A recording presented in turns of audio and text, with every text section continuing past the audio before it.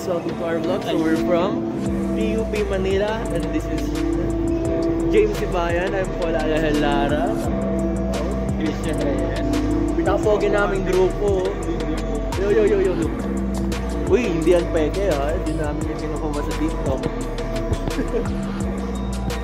So, alam ko, nagtataka kayo bakit Okada yung pinili namin. So, really, what's fun in Okada?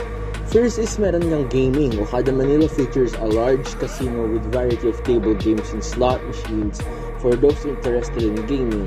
Dining, no problem, madami tayo niyan, especially sa Cove, Manila. Entertainment shows, Okada Manila often hosts entertainment shows, concerts, and events. Check their schedule for performances by local and international artists. Well, we have Okada Fountains, the Garden. Okada Manila is known for its beautifully landscaped gardens, outdoor spaces, providing a serene environment for guests to relax and enjoy. Meron din itong spa, wellness. The resort may have a spa and wellness center where guests can indulge in various treatment and therapies for relaxation and rejuvenation. Lastly is marami siyang retail shop. Okada Manila has a shopping area with a selection of high-end retail shops offering a shopping experience for guests. Dito kasi sa Okada, napili namin dito kasi it's like a mall with a big hotel.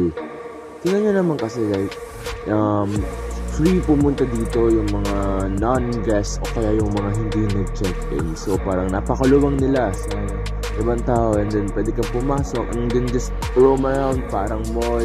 Marami silang mga dito, restaurants like Mary Grace, mga hindi kilalang restaurants, Starbucks, Jollibee, and then Seattle's Best, marami. Tapos, what's more is, pagpasok mo dun sa may Okada Cove, sa may pabilog, there's a lot of things you can do. Stalls to take pictures, to play with. Meron tayong balloon area na pwede maglaro, or yung fun area na pwede kayong maghabulan. There's a lot of things meron. And then at the center, at night, nagsisimula to at what specific time, 7 p.m. onwards. From doon, nag-start yung dancing fountain nila.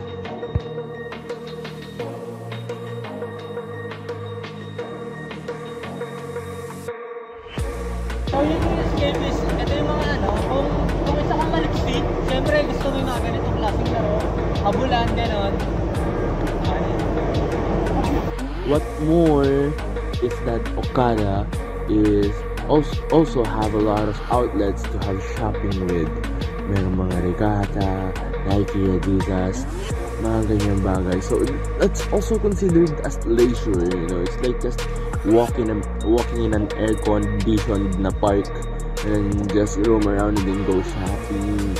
Ang dami doon. And then dun nga sa may Okada Cove, it's like a park-themed open area, but it's AC, so hindi ka maiinitan. You can walk around, and then for us, di ganun karami ang pera. It's called leisure because it helps us, entertain our mind, get off the stress for a bit, walk around, take pictures, kung ano yung meron dyan, amenities nila. So we take appreciate of that, and of course yun. We appreciated na pinapasok naman kami doon freely, and then luckily nga tawag dito,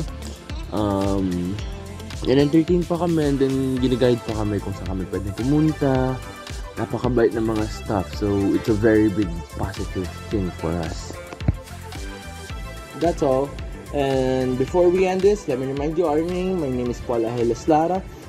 Together with Joshua Pujalte, Christian Reyes, and Sky James Sibayan. That's all. Thank you.